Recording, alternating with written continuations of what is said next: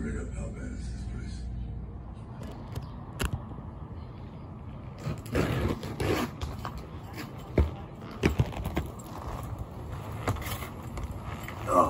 Hey, what's up, everybody? I'm just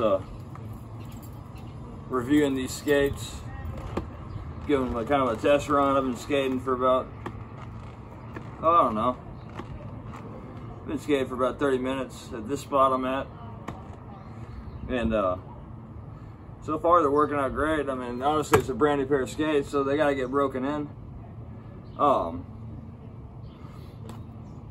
When I first put them on, I was having trouble getting this skate on, right? The right skate, but the left skate I wasn't having trouble getting on. The only thing I was having a problem with was getting the buckle to come undone, and that was about it on the left skate. Yeah, like I just said, they're new skates, so you got to break them in. They'll start working out a lot better.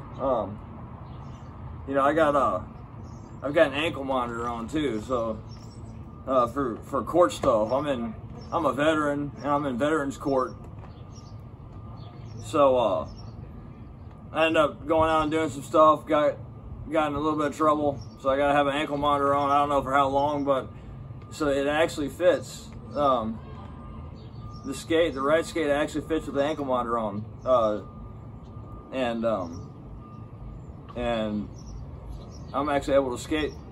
So yeah, it's not complete. It's a little bit of it is in the skate, and it's still fitting. It's not as tight as the left skate. I don't have as many clicks, but you know, but these things are working out pretty well. They got ground control frames, ground control wheels. I've been able to do some top sides, the top sole. You know, this is like my first time skating in 3 years. So I was never the best at doing top sides on ledges. And now that I've got the alcohol and the drugs out of my system, there's no telling what I'm going to be able to do in skating. And